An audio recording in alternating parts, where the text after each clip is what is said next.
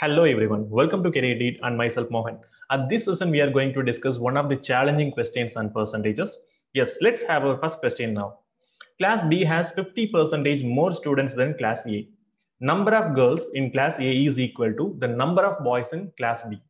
The percentage of girls is the same in both the classes. What percentage of the student group are boys?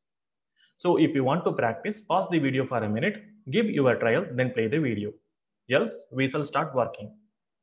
Okay, now we have two classes here, Class A and Class B. So in Class B, we have 50% more students comparing to Class A, right? So we can write like this. So in Class A, if we have n number of students, so we can keep the number of students in Class A as n. Number of students in Class A is n. Then what will be the number of students in Class B? We know it is 50% higher comparing to Class A, right? So in Class B, we will be having 150% of the students in Class A because it is 50% higher. So whatever we have in Class A is 100%. So in Class B, that will be 50% higher. So it will be 150%. So it is n into 150 by 100. That is 1.5 times the number of students in Class A. Next, number of girls in Class A is equal to number of boys in Class B. So girls count in Class A is equal to boys count in Class B. So we can keep the number of girls in Class A is number of girls in Class A is, let it be X. Then what will be the number of boys in Class B? So number of boys in Class B also X, because both are same. Then you have the percentage of girls is same in both the classes, right? So in Class A, if we have 25%, in Class B also we'll be having 25%.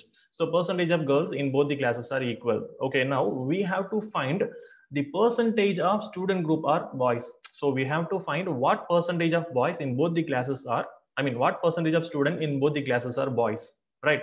Okay, now out of n, X number of students are girls, then what will be the number of boys? Okay, now assume if out of 8, 6 is the total number of girls, then what will be the number of boys? It will be 2 by 8, right? So how we said it is 2 by 8? So it is 1 minus, see, 1 is nothing but 100%. So 1 minus 6 by 8, you get 2 by 8, right? So 8 into 1, 8, 8 minus 6, you get 2. So it is 2 by 8. Similarly, here the number of girls is X.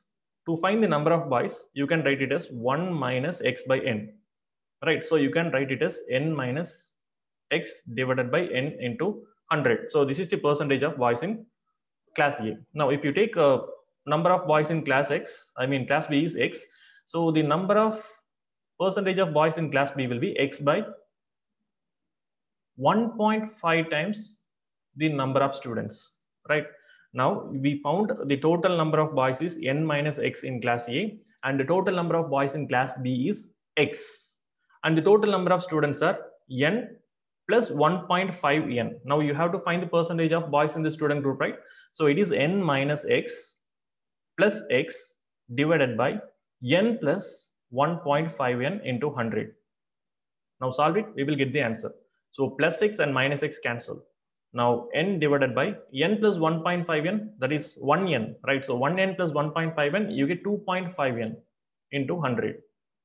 Now solve this, you get 1 by 2.5 into 100, which is nothing but 40. So in simple, totally 40% of student group are boys in both the classes. So answer for this question is 40%. Hope you understood the problem, right?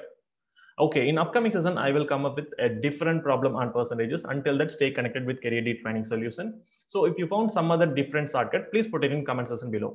Thanks a lot for watching. Have a nice day.